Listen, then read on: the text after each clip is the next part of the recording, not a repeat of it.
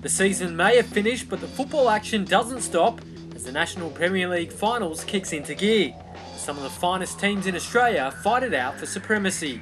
After the disappointment of their preliminary final loss to the Bonnyrigg White Eagles, the 2013 New South Wales Men's 1 Premiers Sydney United 58 will represent the league against Canberra FC.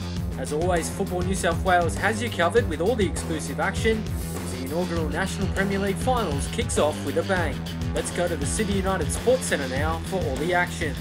The home side got off to the perfect start and had the lead inside the opening 5 minutes.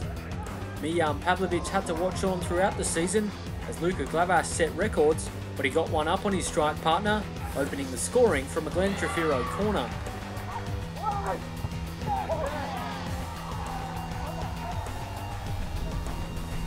With Liam Reddy joining the Central Coast Mariners in the A-League, experienced keeper Paul Henderson was between the posts for Sydney United 58, and his hopes of making an early impression were dashed in the 20th minute when he couldn't control Adam Spalletta's long-range effort, which gave Canberra FC their equaliser.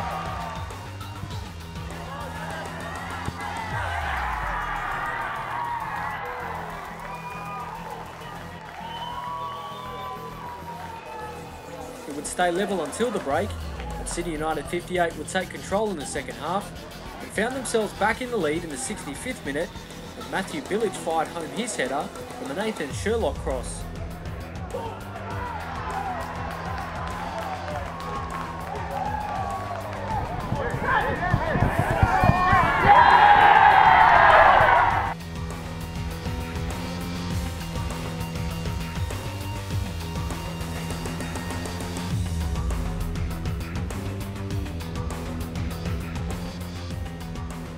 But just as they had hit the lead, Sydney United 58 hit a stumbling block.